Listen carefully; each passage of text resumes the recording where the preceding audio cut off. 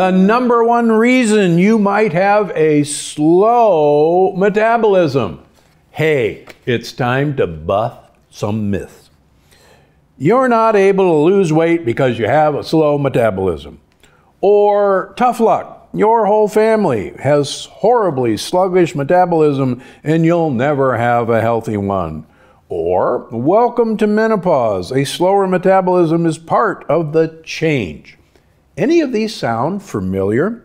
Well, today we're going to do one of my favorite styles of discussion, myth busting, because there's a good chance that everything your well-meaning MDs and family members have told you about your metabolism is wrong.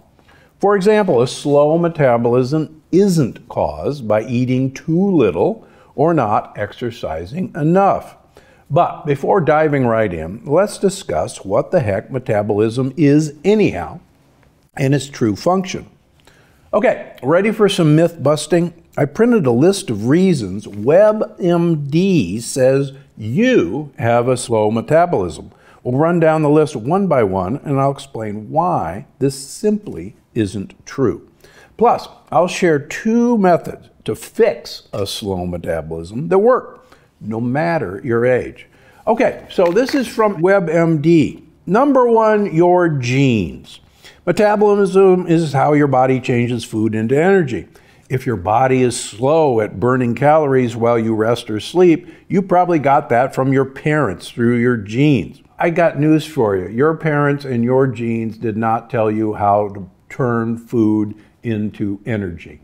That's actually a part of what your gut microbiome is doing and the types of foods that you're eating. As I explained in the energy paradox, ultra-processed foods literally cause a backup at rush hour in the way your mitochondria take the food you eat and turn it into energy. So the more processed foods that you eat, it's guaranteed to slow your metabolism, not the genes that your parents gave you. Number 2, hormones. A shift in your hormones can put the brakes on your body's energy use. That can make you feel tired. Some conditions, like an underactive or overactive thyroid and diabetes, are hormonal diseases that affect your metabolism. Stress also releases hormones that contribute a slowdown. Well, first of all, as you've heard me write in the energy paradox, cortisol, the so-called stress hormone that makes you gain weight, has absolutely no effect on weight gain and your metabolism. In fact, the vast majority of people who tell me that they have a slow adrenal gland or they have adrenal fatigue have absolutely normal cortisol levels. I also have a number of people with high cortisol levels that are not fat, that are not sluggish, and that is not the reason for the problem. Now, yes, if you are hypothyroid, that will definitely slow your metabolic rate. And we have an epidemic of hypothyroidism in this country. A lot of it is the fact that we do not have iodine in our salt anymore. That's an easy fix, but hormonal changes, I have women who go through menopause that gain weight, but it's not because of hormonal changes in estrogen. It's actually because their microbiome during menopause changes dramatically. We also now know that the microbiome is responsible for making much of the hormones that drive our energy production, and you can read all about that in the energy paradox and unlocking the keto code. Lack of sleep. Well, lack of sleep. Good shut-eye helps your metabolism stay steady. No, that's not true. Good sleep actually stops you from becoming insulin resistant, and good sleep stops you from becoming carbohydrate hungry. If you don't get good sleep, you will seek out high sugar calorie foods, and that is what's going to prompt your weight gain, not the slowing of your metabolism. Number 4, strict diets. How you lose weight matters. I agree with that. If you don't eat enough, your metabolism switches to slow-mo. No, that is actually not true. That's been shown over and over again that you suddenly don't slow down if you don't eat enough. In fact, some of my people who gained so much weight are supposedly not eating enough, but when we actually look at what they're eating the perfect combination of foods to promote weight gain. And it's not because they're eating too little. What you can do, make your weight loss plan realistic, not drastic. That's very true. Weight off fast will never last. Weight off slow, you're good to go. And that's what I do in all my books. Trendy salt. Trendy salt is the cause of your slow metabolism, but it lacks iodine. I finally found one that I agree with. Iodine is critical for your metabolism. Please get iodized sea salt. There's so many of them out there now. They're great. Oh, I love this one. You're parched. Without enough H2O, your metabolism can stall. How about a tall, cool glass of water?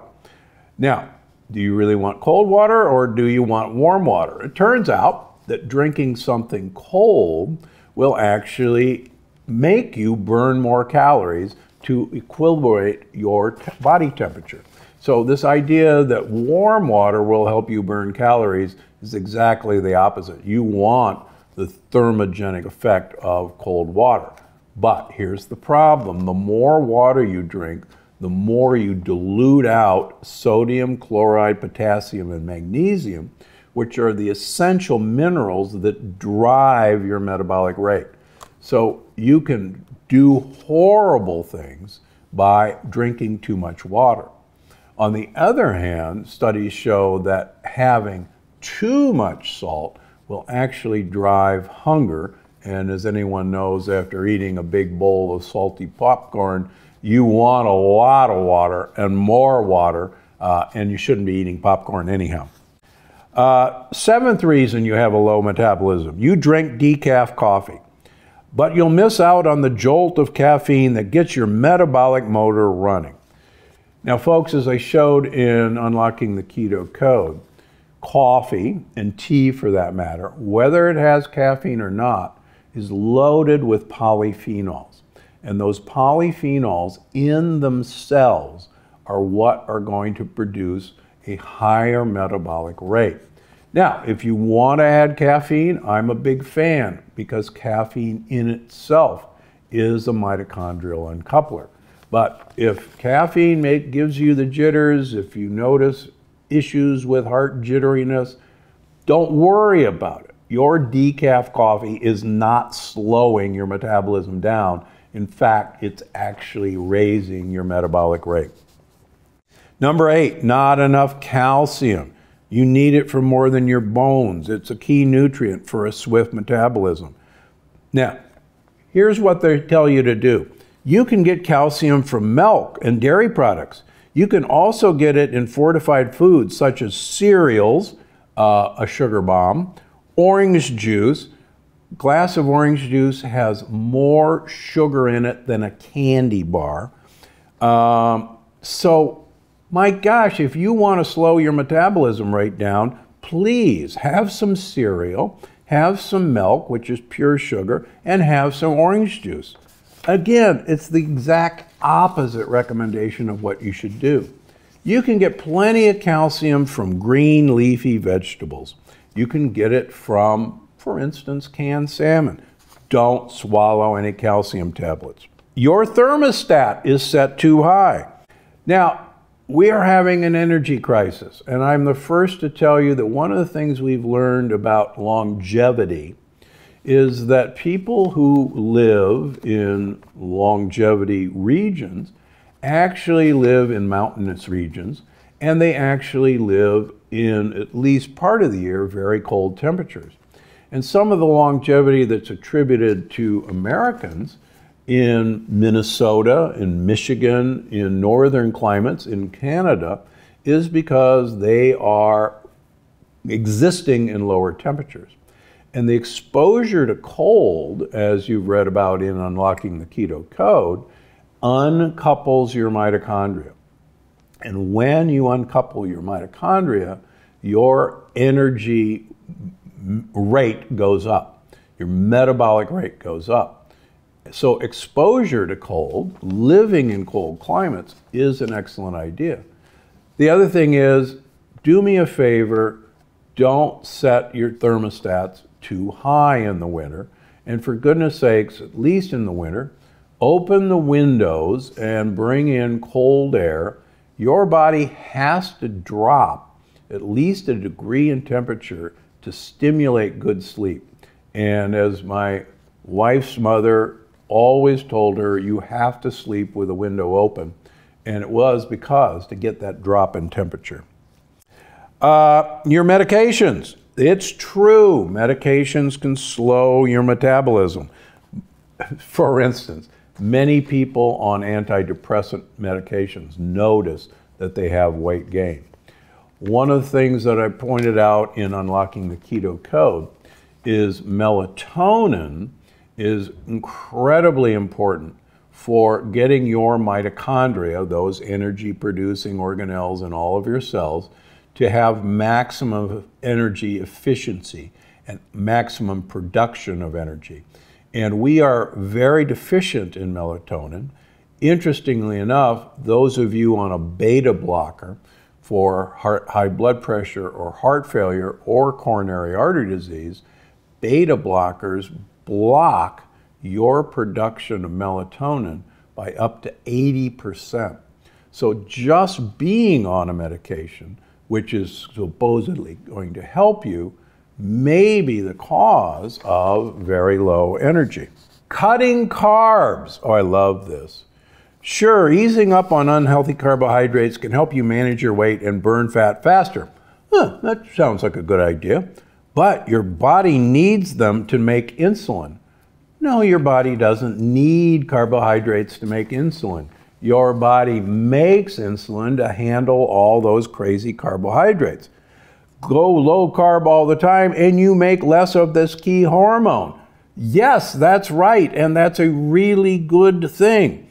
But these guys say your metabolism stalls when your insulin goes low and you don't burn as many calories as you once did.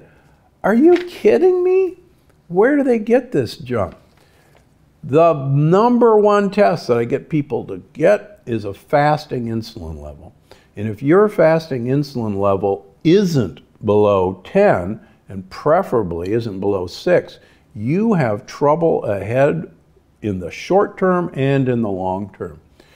Insulin should be low. That's showing you that you're handling the food you eat without raising insulin. And insulin, remember, is a growth hormone. And I got news for you. After teenage years, there is nothing in us we want to grow. Number 12, being nocturnal. Catching the red-eye flight or working the night shift messes with your body's natural sleep-wake cycle. These changes can lead to a sluggish metabolism and other problems like diabetes and obesity. Yes, that's called our circadian rhythm. And we know that shift workers and doctors who work nights and nurses who work nights and laborers who work nights have dramatic alters in their metabolism. And believe it or not, it comes down to elevated insulin levels. The other thing that nocturnal workers do is they keep themselves awake with sugar. Insulin, once again, is the problem here, not necessarily the shift work. Number 13, changing meal times. When you eat is as important as what you eat. Skipping meals or grabbing a bite on the go creates metabolic jet lag. Shifting meal times can wreak havoc on your metabolism and raise your risk of heart disease. Folks, breakfast is not the most important meal of the day. Do we really think our ancestors crawled out of our cave and said, "What's for breakfast?" There wasn't any breakfast. Breakfast actually was developed in the late 19th century during the Industrial Revolution in England to give shift workers, something to eat before they spent the entire day working without a break, without lunch, and that's where break fast comes from. Break fast is the worst meal of the day. And the more you skip breakfast and have breakfast at lunch, you watch your metabolism go through the roof. This was recently proven in the Italian athlete study, that athletes who skipped breakfast but ate the same amount of food that athletes who ate breakfast had more weight loss and much better markers of longevity than the people who ate breakfast. So the idea that skipping meals is a bad idea doesn't jive with science. Chronic stress. You're making more cortisol. High levels of this hormone make it harder for your body to use insulin. That's absolutely not true. Cortisol is actually not the cause of weight gain. And I've been measuring cortisol levels for 25 years in my patients, and it is not the cause of weight gain, and it is not the cause of high insulin levels. A high-fat diet. Eating loads of fatty foods like greasy burgers and buttery goodies is never a healthy idea. It changes how your body breaks down foods and nutrients. Your body's ability to use insulin is affected too. That's called insulin resistance. I got news for you. The right kind of fats are essential to break insulin resistance. It's the carbohydrates and often the high processed proteins that you're eating that are causing this problem, not the fats that are going along with it. All right, so we have just debunked 15 myths from why you have a slow metabolism from WebMD. Is it any wonder that we are so confused about the advice of healthy eating when even a trusted source like WebMD is about 180 degrees wrong from the science? And that's why I'm here, and that's why I'm bringing you this message. There are great ways to rip your metabolism. One of them we just mentioned is to practice time-controlled eating, intermittent fasting. It's one of the easiest ways to do it. The other way is to get high polyphenol foods or supplements in your diet. For instance, like I mentioned, coffee and tea. They're called thermogenic because they actually uncouple your mitochondria, and the more you uncouple your mitochondria, the more your metabolism will soar. Just recently, I taped our new public television special, Just One Thing. 2 members of the audience came up to me after the show. Nice, thin, older couple. They said, boy, we did everything on unlocking the keto code. It was so successful that we lost so much weight that people were really worried about it. And we actually went and added a few things back into our diet. But they can testify that once you unlock your mitochondria, the weight falls off, your metabolic rate goes up, and that's what you're looking for. So it was great to hear 2 people who I'd never met, who were not my patients, come up and say, boy, does uncoupling mitochondria work, and it'll work for you. Make sure to check out the next one here.